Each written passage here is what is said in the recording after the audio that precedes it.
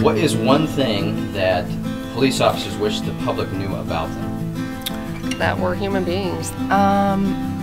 That we are humans. I wish the public would understand that it's not all about writing tickets. It's not about trying to make anybody's life miserable. I would think knowing just about more what we do, like having that trust and having those conversations, you know, coming to see us, coming to our events.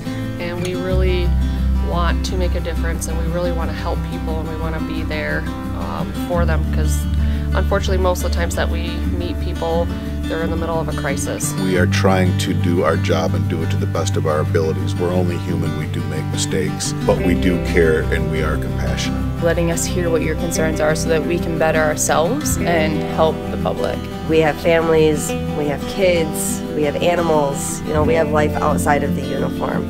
We don't wear the uniform all the time. We do go home and take that uniform off and mingle into the rest of society.